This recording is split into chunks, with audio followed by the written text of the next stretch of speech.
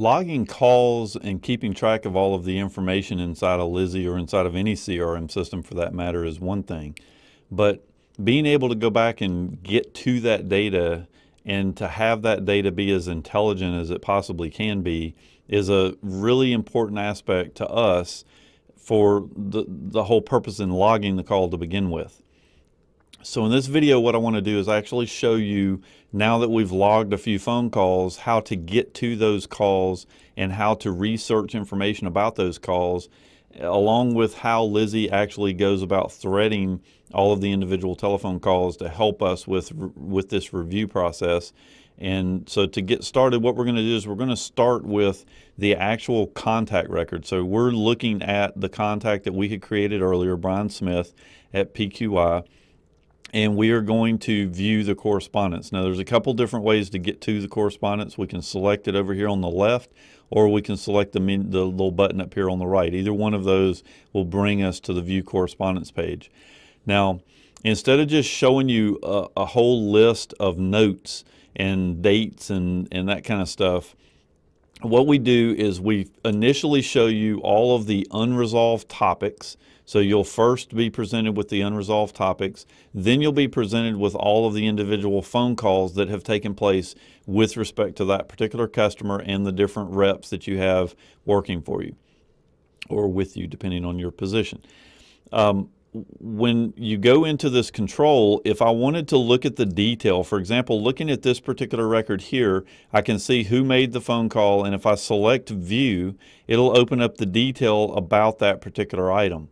But in some situations, and it just so happens that this particular unresolved topic has got some linked phone calls, they're threaded phone calls within that topic, I will have an additional option here of view linked items. And when I click that, it will actually open up the specific phone calls that have been linked to this particular topic, all in one nice, easy to follow view. So instead of me having to go in and try to decide which phone calls went with what topic, and we talked about 3 different things, what's them over here, and I'm having to dig through and try to find the information I'm looking for, I can instead let Lizzy, through the act of logging the phone call, let Lizzy thread all of this stuff and keep everything related where it should be related. Now, in addition to these functions, I can also see that this particular call or this topic has a callback scheduled for it. We can see the opportunity that went along with this particular callback or with this particular topic, and we can go in and change that information here if we need to. We can resolve this topic if we need to. And just another example of the level of integration that we're talking about here is because an opportunity is tied to a topic, and because the topic is unresolved whenever it's open, if I were to go in and resolve that topic, I am essentially getting rid of the opportunity as well, because I've basically said, look, this topic is no longer valid, it's no longer open, and therefore anything that's tied to it, and that includes callbacks, it includes the opportunities. If I select that particular thing is resolved, Lizzy will automatically go and update everybody's calendar that had a callback. It'll remove any opportunities that were there. And now the opportunity will still visibly be here, but you will not see it on any of your reporting because we've basically closed that topic. The other things that we can do here on this particular page is up here at the top, I have the added ability to be able to go in and only view calls for a specific rep in the company, or I can go in and select that I only want to look at calls or emails or face-to-face. I can select that I only want to look at specific call types or a date range that I want to actually stay between. I know that I talked to this person between Monday and Tuesday of last week. I can narrow down all of the conversations for me for that particular period of time and try to drill into exactly which correspondence that I'm looking for.